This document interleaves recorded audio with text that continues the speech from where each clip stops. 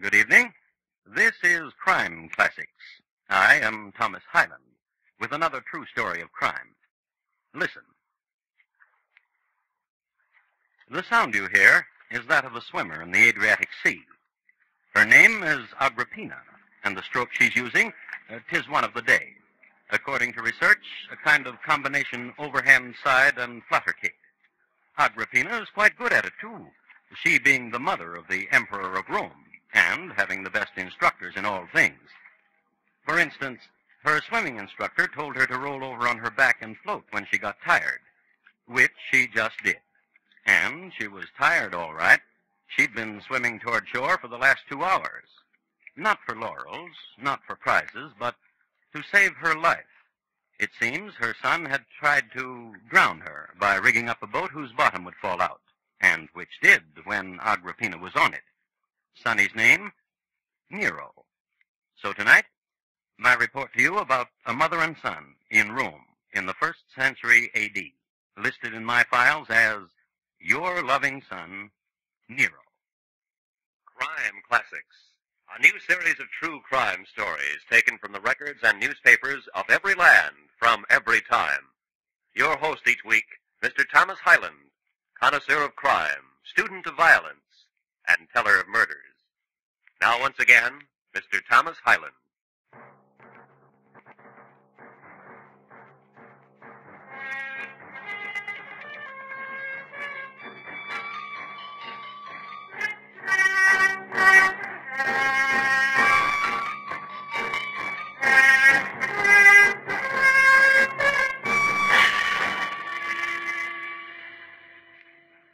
Rome, in the year 62 A.D. Nero had been on the throne for 8 years and had put on 60 pounds. And no wonder. At 25, he had tasted every sweet from Ethiopia to Britannia and had scouts out for whatever he had missed. I'd better tell you some nice things about Nero before we really get into this. First of all, he had a genuine love for Rome and its people.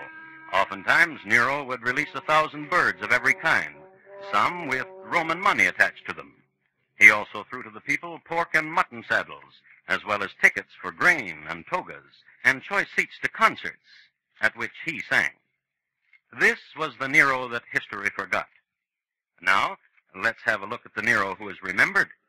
Scene: dressing room in the Roman Colosseum. Principals: Nero and Seneca, his mentor. Hold high the shield for me, Seneca, so that I may look into it. You look like... What? Out with it. Out with it, Seneca. like a beast of the Nubian plains. Which was my design when I put on the skin of a black leopard. I meant sleek. And you meant handsome? And dangerous. Do I frighten you? Yes. With an cower. Oh, Nero.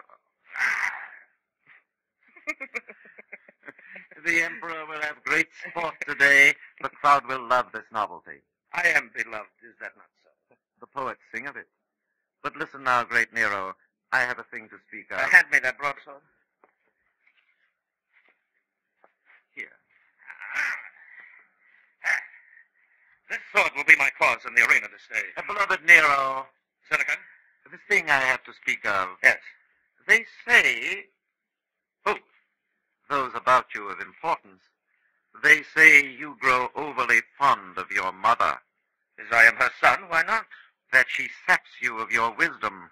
That she does undue influence upon you. Agrippina's a loving mother. Just so. Too much so. Her mother love saps you of your vigor. What you say is an impiety, Seneca. Lord Nero, be careful of your sword. What more of my mother and me? I repeat only what they say. Come, Seneca, lift me into the cage. Yes. Bend down your back so that I can step on it. Yes. Be brave now, Seneca. I'm in a cage. What else is at your brain as concerns my mother? Kill her. For your sake? Because I love her more than you? For the sake of Rome. Which is me. Of course. Have the slaves wheel me into the arena, Seneca.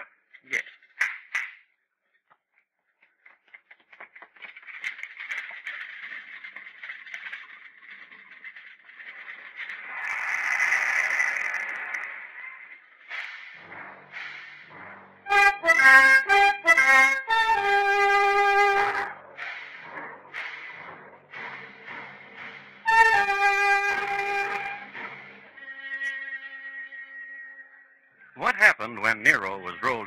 arena in a cage dressed in a black leopard skin is a fine clue as to the lad's personality. Also in the arena and tied securely to stakes were slaves. Then the cage was sprung open, Nero leaped out with his broadsword and performed whatever ritual came to mind. Later, when the sands of the arena were swept clean and in some places resanded, Nero performed again, this time with stringed lyre, in curlets and silken toga. When Nero sweetly strikes his lyre, Apollo strings his bow, and Nero's song is the tongue of fire, while the goddess moon swings low. Oh, Nero is the prince beloved, and Nero is adored on high.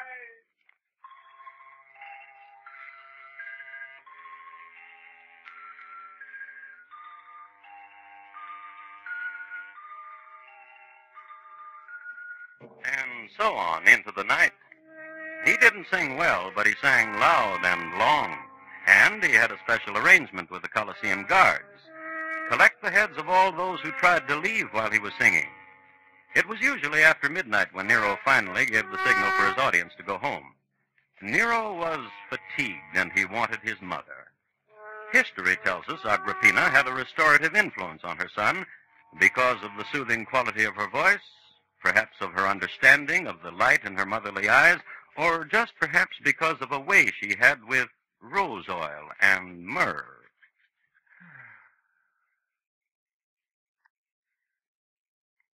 Mother. Hush, son. How tired you must be from the day. Let me this soothing of you. Mother. Turn your other shoulder to me, So son. help me Jupiter, Mother, if you don't let me ask you what... Yes, what is it? What I did today in the arena with the wearing of the leopard skin. What of it, Mother? Terrifying. What else? Exciting. Yeah. And what else? Papilla sat beside me. She bit the soft of her hand till blood came in such ecstasy. Oh, Mother, Papilla's always biting the soft of her hand when she sees me. She's fond of you. Why do you laugh? Last night, Papilla painted her face in ochre and went to the oracle. She's afraid Acte, the slave girl from Germania, has taken her place in my affection. Has she? Acte opened her veins this noon because I demanded it, and Papilla doesn't know it yet. Anoint my hair, Mother. Well, not that much. Papilla is waiting for you, isn't she? Oh, of course she is. What does she say of me? We hardly talk, Mother. I sing to her, and then we stare at each other. Oh, thank Jupiter for us. But Seneca talks to you, doesn't he? Hand me that garland, Mother. Doesn't he? No, much. Constantly, pratingly, ceaselessly, without end. Of me? Much. Constantly, pratingly, ceaselessly, without end. What does he say? He wants me to kill you. I see. He says you love me too much and have undue influence upon me, therefore you should be dead. Nero, my son. Yes, Mother. Remember that Claudius died suddenly, and for that reason you are emperor. Remember that Claudius died because I wished it. Somehow there was poison, and somehow Claudius died. And remember, too, that rightfully your stepbrother Britannicus should sit on the emperor's throne. And remember... Jupiter, look at the hourglass. The sands run out. I'm late. Let me kiss you. Ave, Mater.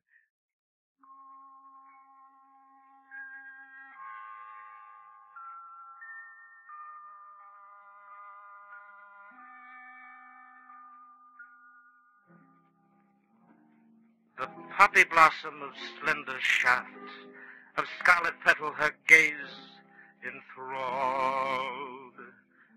Give thanks to Olympus, give thanks to the gods that season Nero has to her called.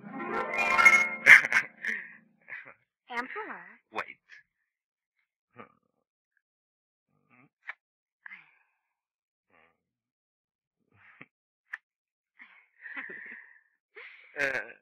I lay on the loggia today after the pool, and I gazed up at the heavens, and the thoughts went through me in a rush. Millions of thoughts, and Bad boy. after tonight, there's tomorrow. the being emperor again, and the whisperings and the intrigues. Ah, Poppy, my head swims in thoughts. My poor head. Rested upon me. Emperor, Yes. your mother anointed well.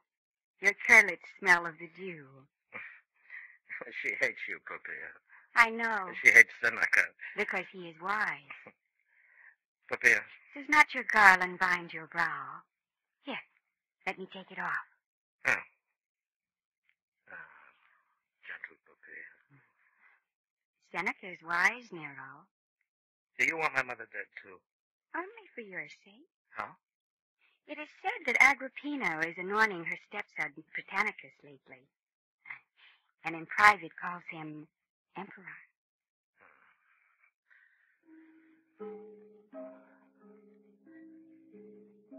All night a Rubicus dwells a witch. Pluto's daughter, ill-got is she. Her name is Locusta, horrible witch.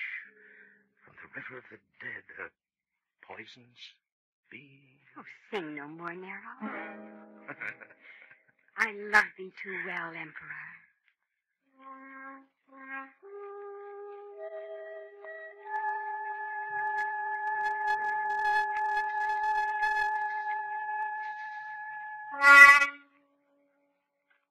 Poppy wasn't the only one who bade him lay down his lyre and still his song. A man named Petronius did the same thing. He wrote Nero a note and told the emperor that he was the worst singer of all time. Then Petronius, to save a lot of time all the way around, opened his veins. But Poppy, being currently Nero's type of love, she got away with it. Also, in Nero's ear, she went on and on about the new Delphic oracle, who knew the mystery, she said, like no other oracle in Rome or in the provinces. A younger man, she told Nero, one with younger ideas, one who could conjure voices, speak to the gods, and recognize ancestors in various animals, and very good with the advice. So, Nero kissed her for her concern,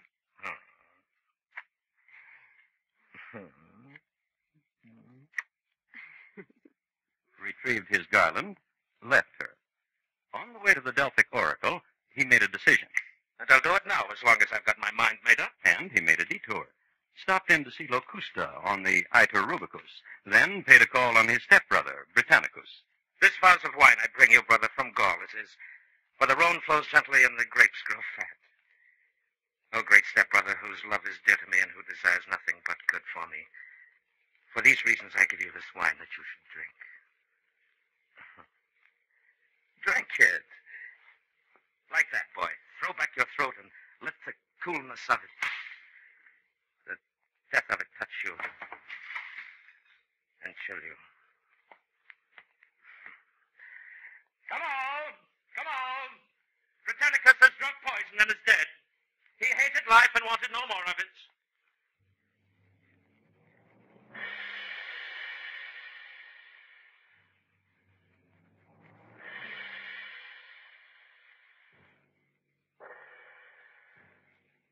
Then Nero called upon the Delphic oracle. No sooner had the oracle lighted his pot of fire and said the words, than Nero asked the question. My brother Britannicus is dead. What should be of my mother?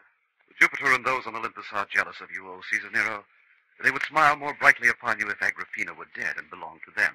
Nero went home to the palace, and the oracle went into his back room. It is done, Seneca, I've told him. And he will kill his mother? This I believe. How shrewd is Poppy to have sent him to you? This I believe. On the table is 1,000 sesterces oracle. I will say words for you into the fire, Seneca. Hail. Hail.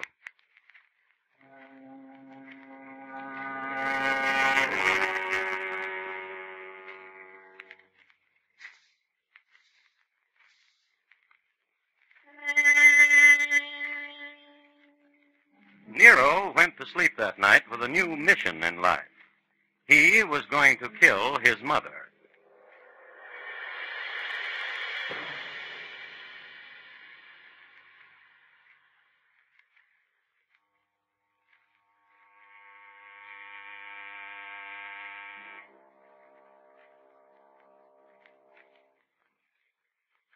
You are listening to Crime Classics and your host, Thomas Hyland.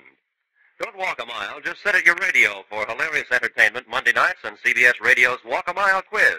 Bill Cullen's in charge of the game with a high-paying jackpot and prizes and pleasure. Later tonight, don't miss Walk a Mile.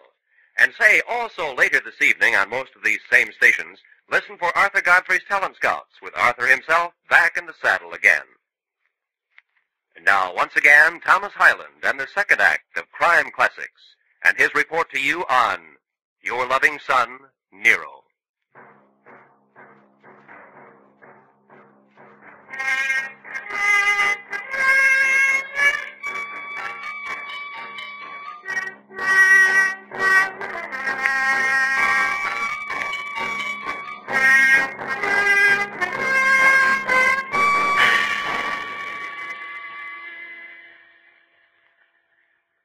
A word about Rome in the year 62 A.D. Rome was in her glory. Her subject people stretched from Asia Minor to Britain, and they paid their taxes on time. A city of slaves and temples and chariot races and visitors from Greece and freedmen from the provinces and spices and oils and unguents. And here and there on the streets, an old Etruscan. The Colosseum was the center of attraction. Here man fought man, beast fought beast. And on holidays, they switched. Nero was emperor, and you already know how Nero loved to set an example. Agrippina was his mother, and some background on her. Out of a maternal concern for her son, she poisoned a lot of people, most prominent of whom her third husband, the Emperor Claudius. Pliny the Elder, in his letters, mentions her as the vilest of women, and I just quoted. But Pliny was called in the journals of Tacitus as a sour man, and I just quoted again. Anyhow, her son Nero woke up one morning determined to murder her. So he sent for Locusta of the Iterubicus. Get off the floor, witch, and come close. You brought poisons.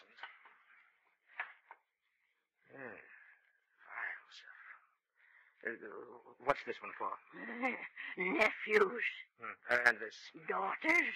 And this? Mothers. Mothers? Oh, tell me of it. 'Tis powdered stuff of a thing I know, plucked from a swamp I know, when one night the moon of fertility rode. In the 8th month of Octavian, when there was harvest, it kills mothers quickly, instantly. Without pain. I would not like my mother to suffer. Like that. How is it used? Yes, a drop in a sweet meat, or whatever. I'll have it. Seneca! Pay her, Seneca. 1,000 sesterces. Seneca! Have the wall splashed with sweet-smelling oil to take this reek out. Go.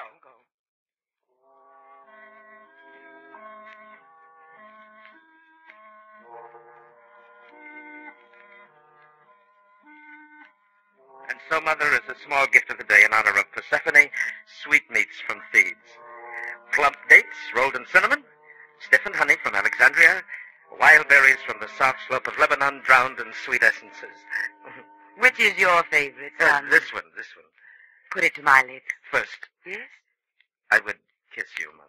Persephone's Day is a favorite of mine. You make it happier. Then to me.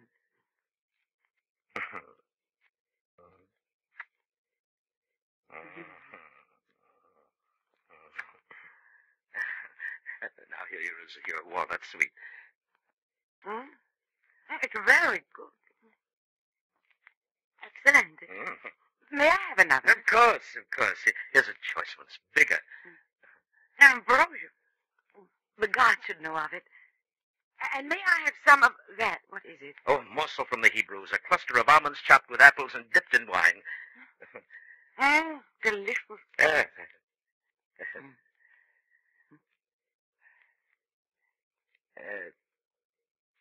Mother, What? how do you feel? Blessed by Jupiter, who's given me such a fond son. Son, Yes, Mother. eat of your gift. Here, I will place a sweetmeat to your lips. No, stop.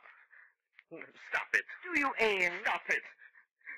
Stop it. You ale, let me hold you, son. Sweet son, Emperor's son.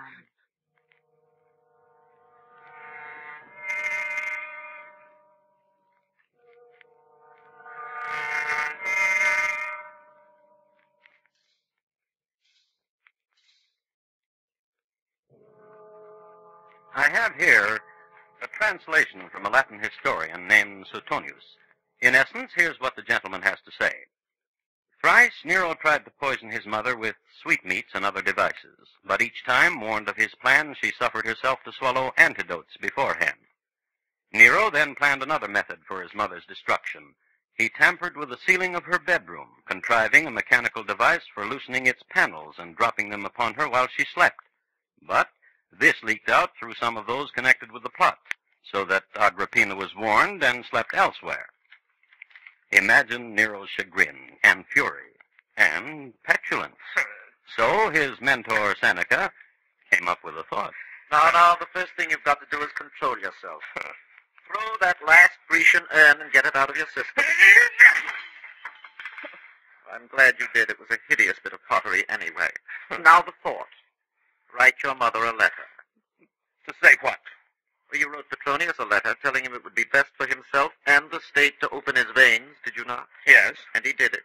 As did Fluvius when you wrote him a letter. And Casper. And Marius and his 3 sons and that senator, Lucius, loud from his mouth of taxes and excesses. And others. Write her. And you will tell me what to say? As before, with the others. Let us do it.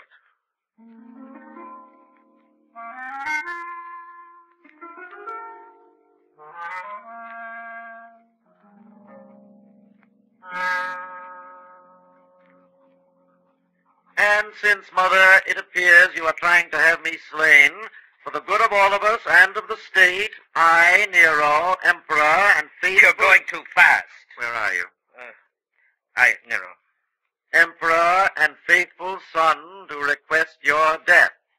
This gift I enclose, small knife of gold, for slitting, and sign it your loving son, Nero. Now put your seal to it, and I'll have a slave take it over right away.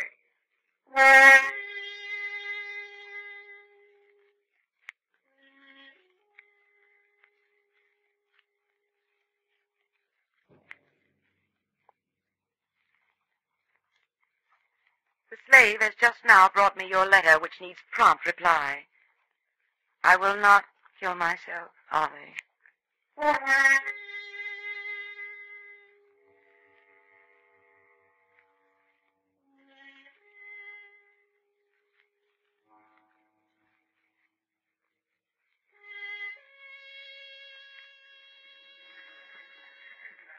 Mother? Mother? Oh, Mother. What is it? Did you enjoy the banquet? You sang beautifully. That is not what I mean, Mother. What then? No one fell dead at the banquet, Mother. Neither your taste nor mine. I don't want to think about it. I know that. That's why I've arranged this voyage for you. And when you return from Thessaly, you will bring back forgiveness in your heart for me. Son, Yes. do you still want your mother dead? No. Swear it. By the gods of Olympus. Then my voyage will be joyful. With a new and fleet ship to take you to golden sands and return refreshed. I love you well, Nero. You are my love, Mother. Ave. Sail home to me soon.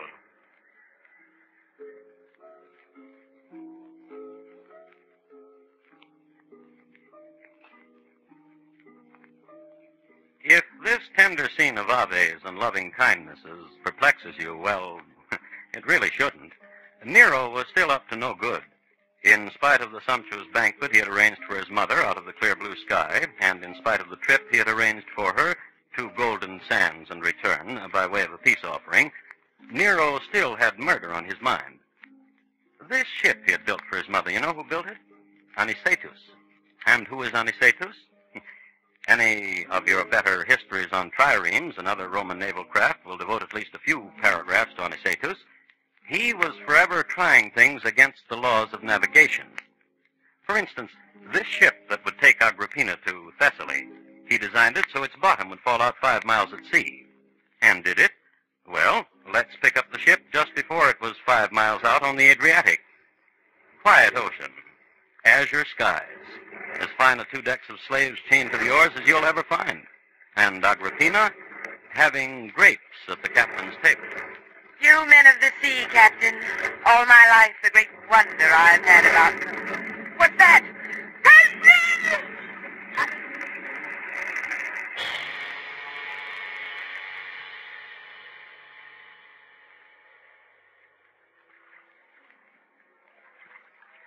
Well, everybody drowned except Agrippina. Not that she was the greatest swimmer in the world, as she only knew 1 stroke, but she had sense enough to roll over on her back and float when she got tired. So she got to shore. She made known who she was, which got her a fresh toga and transportation back to the palace. Nero was waiting for her. Mother! Mother! Mother! Oh, Mother! Slaves! Strangle her! And they did, with a silken scarf. It is interesting to note that the word mater in Latin means mother. From mater, we get the word matricide.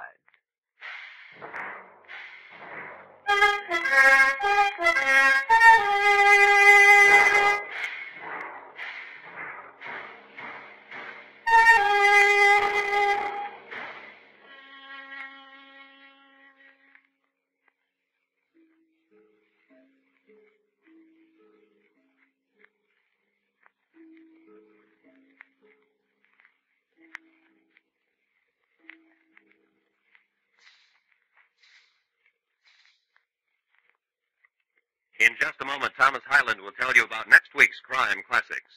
Your loving son, Nero, tonight's Crime Classic, was adapted from the original court reports and newspaper accounts by Moulton Fine and David Friedkin. The music was composed and conducted by Bernard Herrmann, and the program is produced and directed by Elliot Lewis. Thomas Hyland is portrayed on radio by Lou Merrill. In tonight's story, William Conrad was heard as Nero, and Betty Lou Gerson as Agrippina. Featured in the cast were Sammy Hill, Edgar Barrier, Hy Averback, and Martha Wentworth. And here again is Thomas Hyland. Next week, Troy, New York, in the year 1845, and my report on the funniest woman in town. She really made the townfolk laugh. It's listed in my file as The Torment of Henrietta Robinson and Why She Killed. Thank you. Good night. If you went away from home for 10 years and returned, what would you expect to find? The answer may unfold for you later tonight when Claire Trevor stars in One Last September, a touching, enchanting, dramatic story on the Lux Summer Theater. Don't miss it later tonight on most of these same CBS radio stations. Stay tuned now for Arthur Godfrey's Talent Scouts, which follows immediately over most of these same stations. America's 45 million radio families listen most to the CBS Radio Network.